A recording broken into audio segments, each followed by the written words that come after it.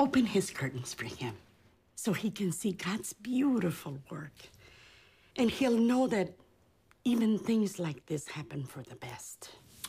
Where do they teach you to talk like this? In some Panama City sailor want a hump bar? Sell crazy someplace else. We're all stocked up here. TriStar Pictures invites you to meet a truly appalling individual. He's a freak show. He's the worst person I ever met. Help! If you want to see me, you will make an appointment. Dr. Green, how can you diagnose someone as an obsessive-compulsive disorder and then act as though I had some choice about barging in? You have messed your last floor. Have you seen my dog with the little face? Uh-oh. You have no idea what your work means to me. How do you write women so well? I think of a man, and I take away reason and accountability. Melvin, wait! Shut up, kids!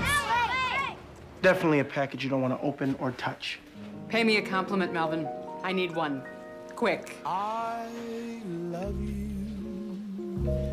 You make me want to be a better man. That's maybe the best compliment of my life. From Academy Award winner James L. Brooks. Well, maybe I overshot a little because I was aiming at just enough to keep you from walking out.